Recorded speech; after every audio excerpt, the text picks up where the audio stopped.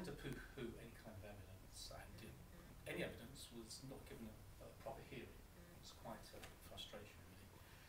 And I stopped investigating for a number of years, and then probably around about 2002, there was a big article in the Daily Mail about this amazing experiment that was held up north in a place called Scole. And this was a group of people who were investigators. They weren't actually spiritualists as such, although spiritualists did attend the Scole Experiment. It was organised and run by a guy called Robin Foy and Sandra Foy, they were partners, and between them they'd had over 60 years experience in investigations into paranormal phenomena. But Robin Foy was always interested in survival, like a lot of people are. And he studied, and he got together a group of people in about 1994. Over a 5-year period, they sat on a regular basis for over a year in what they call the Scole Hole, which is, he had a farm up north, and in the cellar, he had, basically was a cellar which he painted out in a dark blue. Only had the one door, and they would sit on a regular basis in what they called the Scole Hole to try and communicate to the other side. They had 2 trance mediums there, Diana and Alan Bennett, who were amazingly good mediums, trance mediums. And you'll see on the DVD these people going into deep trance and communication coming through. The phenomena that was going on over this 5-year period got to the attention of the SPR, and because it was physical phenomena rather than just mental mediumship, the SPR thought that this is really something interesting to investigate.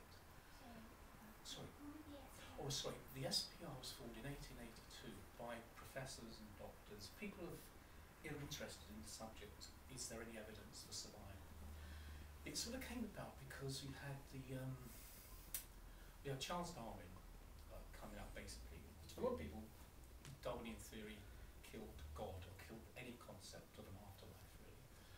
And although he was not an atheist, Charles Darwin, it did, if you like, upset a lot of people. A lot of people in the West felt a little bit abandoned, whereas Eastern philosophers and Eastern religions, they knew a lot more about spirituality, survival, and shame-listing type things than we did in the West. So the SPR wanted to, if you like, look at evidence rather than sort of flaky reporting in the media, etc. They wanted to see if there's any scientific basis for these case studies. And case studies could be poltergeist activity, it could be investigation of reincarnation, hauntings, and they would also investigate physical mediumship and mental mediumship. Look at it on a very scientific basis to make sure there wasn't enough fakery and trickery there, because there was a lot of that going on.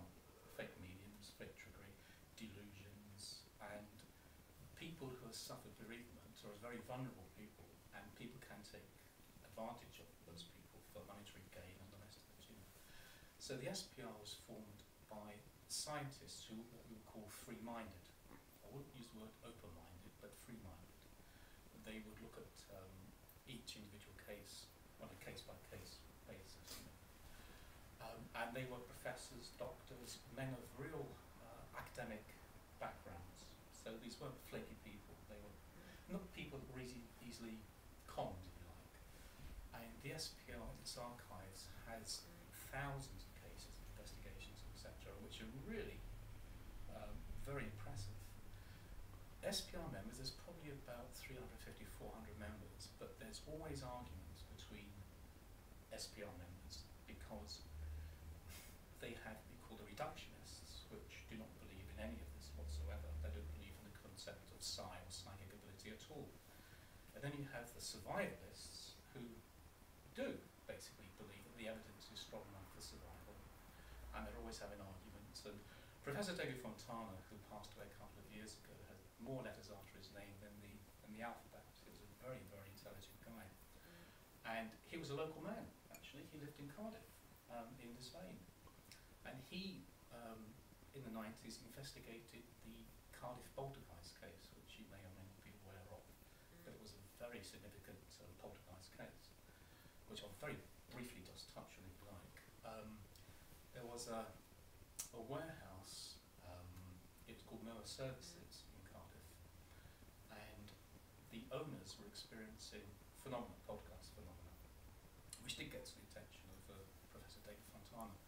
But effectively what was happening was they were going into the factory in the morning and they were finding the little washers, the little floats that were used in carburettors, which have these two little needles in the float, embedded in the ceiling.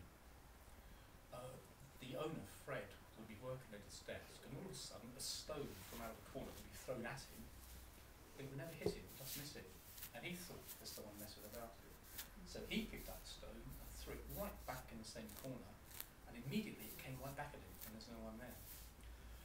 Money would appear just out of thin air, literally.